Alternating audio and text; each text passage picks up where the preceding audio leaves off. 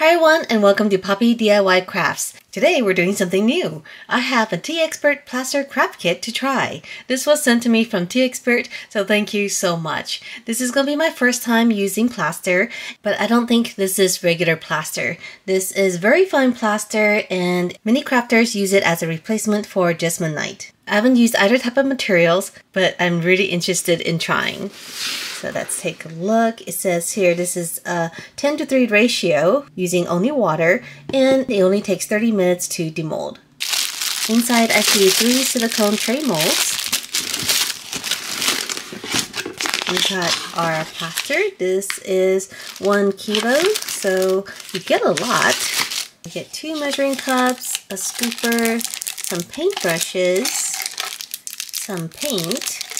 I think these are gloves.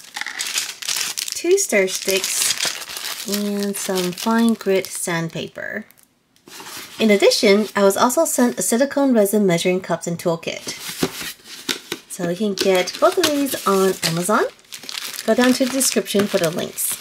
So in here we get some gloves, 3 large stir sticks, a silicone spreader, a silicone mat for your workspace. This one is actually pretty big. 2 large measuring cups. These are 250 mils. 2 stir sticks. 2 medium-sized cups. These are 100 mils. And 4 tiny cups. These are perfect for mixing colors. And there's more. Here are some pipettes. These are disposable pipettes. Oh, and a large silicone bowl.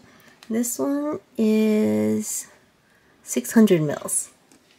So with these 2 kits, you have everything you need to get started either with plaster or with epoxy resin.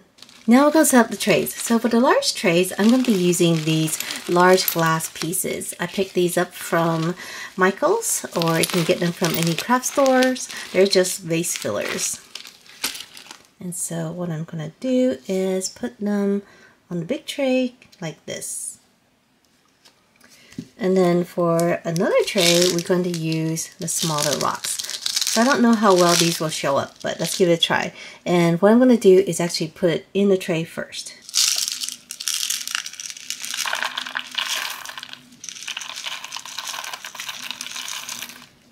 So I'm going to put a thin layer and pick out the large pieces.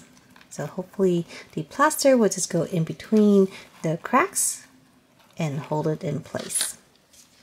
And the other one, I'm not going to put any fillers in there. I'm just going to pour in the plaster. But we're going to color it with some of this colorant. Now let's measure the plaster. And this is a 10:3 ratio. I'm going to use this scooper. So that's 21, 48, 75, 104. Let's go ahead and take some out. So we have 100 grams of the plaster. Let's go ahead and add the water.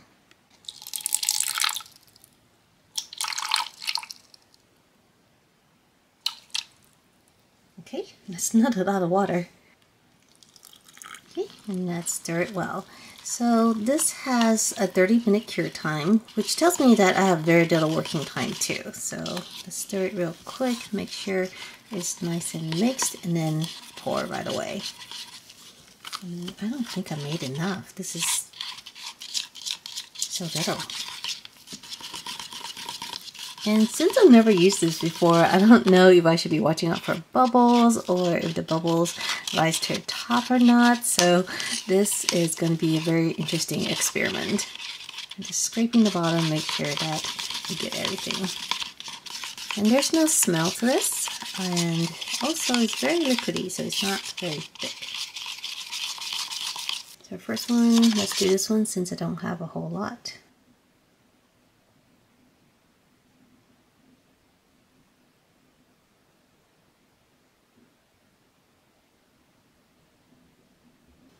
That was enough for 1 dish. Let's pop the bubbles. And let's make more.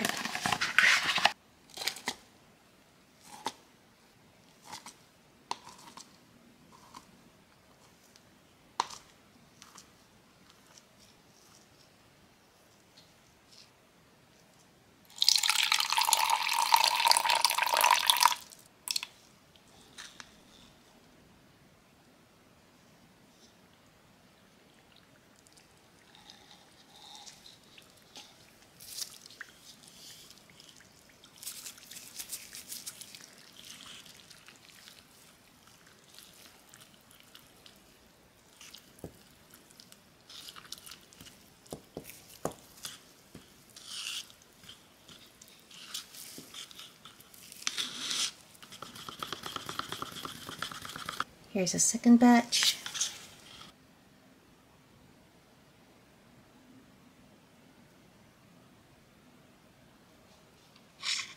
Oh no, I saw a lump. What should I do about the lumps? Did I break it apart? So I'm getting lumps because I think I put quite a lot of powder and maybe I'm just not stirring long enough.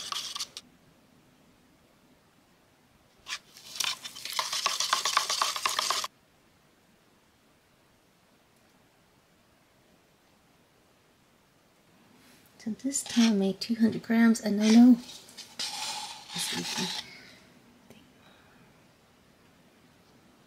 So for the next batch, I made another 100 mils. I'm going to add the colors.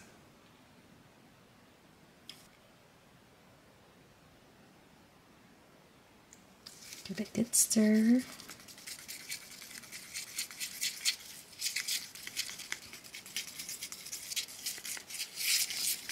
Kind of want a marbly effect, so I'm not going to stir it too much.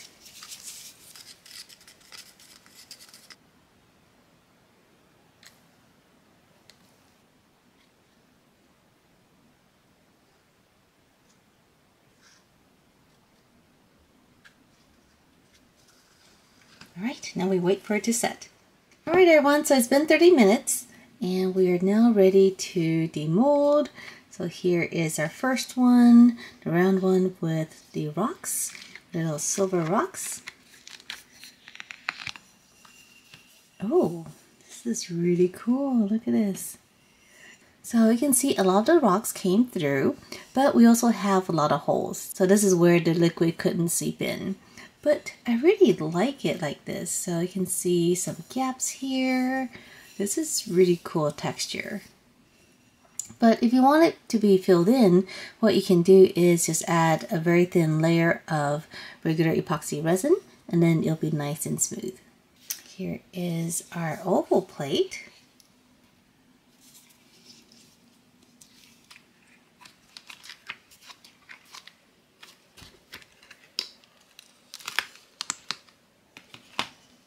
This one turned out pretty good too. So we got a lot more of the materials seeping through underneath the rocks, but you can still see a lot of the pink. I'm not too happy with how it's covering the rocks, so I don't think I'll use this method again. I think next time what I would do is first pour a layer of clear resin and then on top I'll pour this layer.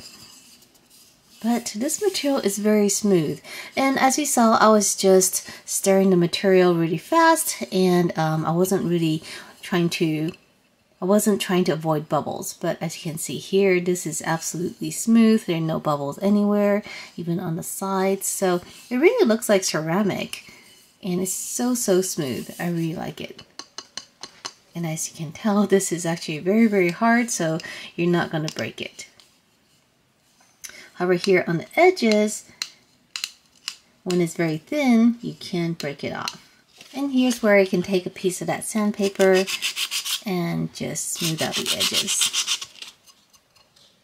Look how easy it is.